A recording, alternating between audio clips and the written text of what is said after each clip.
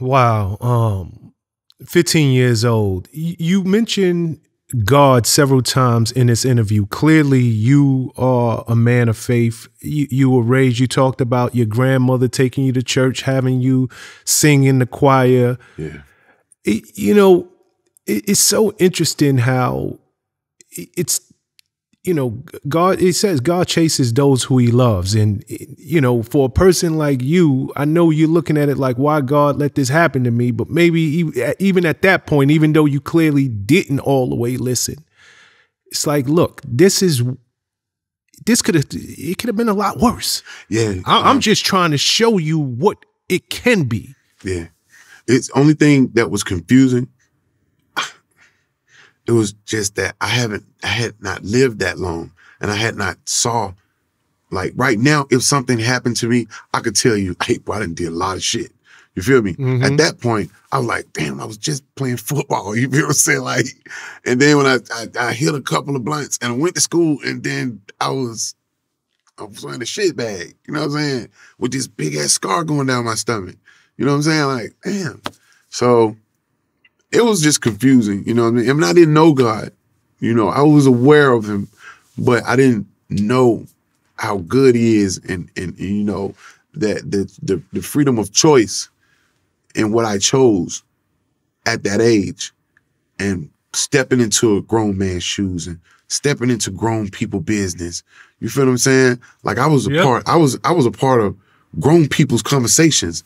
Like I was holding $2,000 and $3,000 bombs worth of crack for people. You feel me? Like, you entrusted your, money with me, like, and hey, get the money. I got all the money. I got all the, you feel me? I used to hustle with Miami boys and stuff like that. So I was in the midst of a lot of things.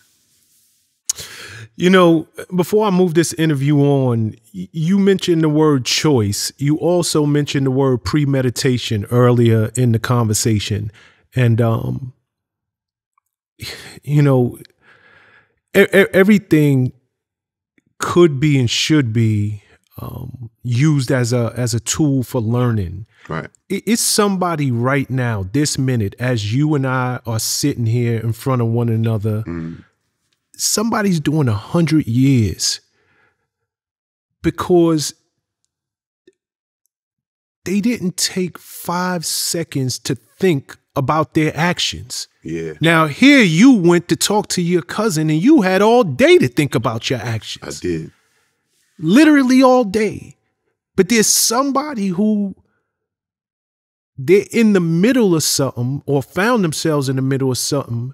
And instead of saying, you know what, let me just think, because what I'm about to do can not only change my life, but it can change the life of all of the people I love. Right. It can change the life of a potential victim and all of the people that person loves.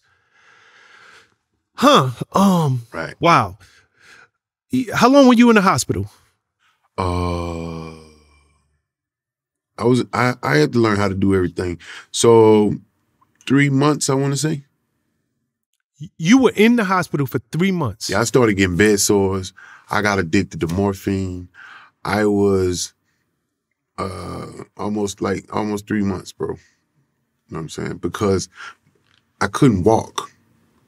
And, we didn't have really much, I was on Medicaid, so, you know what I mean? I don't think I couldn't have been released. When I did get released, I still had to have a nurse come. And they was telling me, like, look, you can either take care of this bag and it can come off in a year and a half. If you don't, rest of your life. So I was like, damn, it's a hell of a task, you know what I'm saying? And then that was just, I had to wear the bag for a year and a half. And then I underwent surgery again. So that shit floored me again. You know what I'm saying? So I was fucked up.